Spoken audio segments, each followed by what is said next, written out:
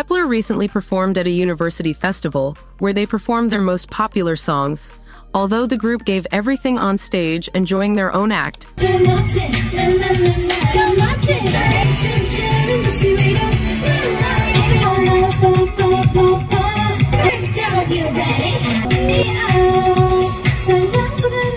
Xiaoting became a center of attention due to her reaction to a technical problem with her microphone.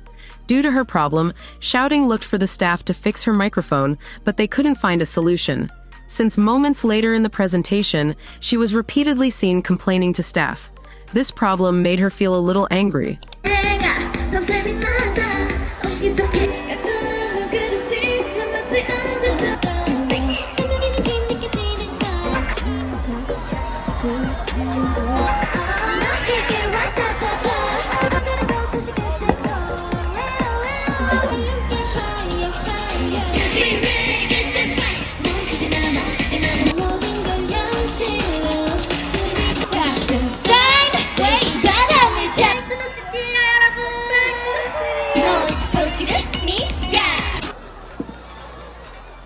Seeing this, many netizens empathized with the frustration Xiaoting felt and criticized Kep1er and its staff, since it seems that the agency is sabotaging the group instead of supporting them.